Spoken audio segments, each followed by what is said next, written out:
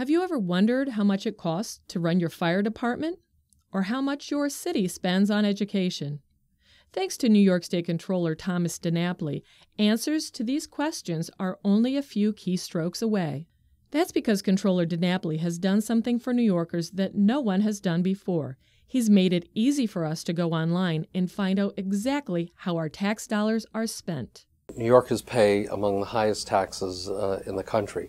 So I do think it's important to promote transparency and accountability for New Yorkers to be able to see where their tax dollars are going. Through Open Book New York, we post spending for state agencies and for thousands of local governments across the state.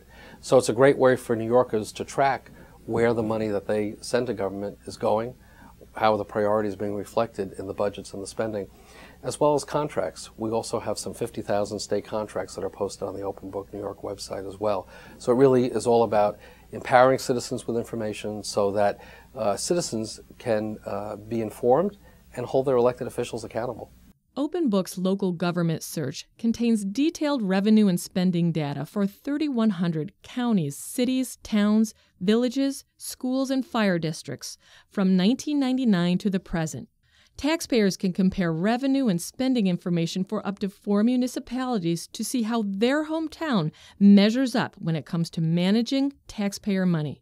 Taxpayers can also search state agency spending, as well as 50,000 active state contracts. The database can be searched by agency, company, or dollar amount, and is updated nightly. It's really about sharing information that's relevant for people to be better informed. You know, there are very tough decisions being made on spending, on budgets at the state level, at the local level as well. And I think it's important for citizens to have input into those decisions. We also want businesses, vendors with the state to be better informed, so certainly seeing where contracts are at, how the contracts are being managed. That's also an important bit of information that will help businesses be more involved with New York State. In the meantime, we'll be working to make Open Book New York even better.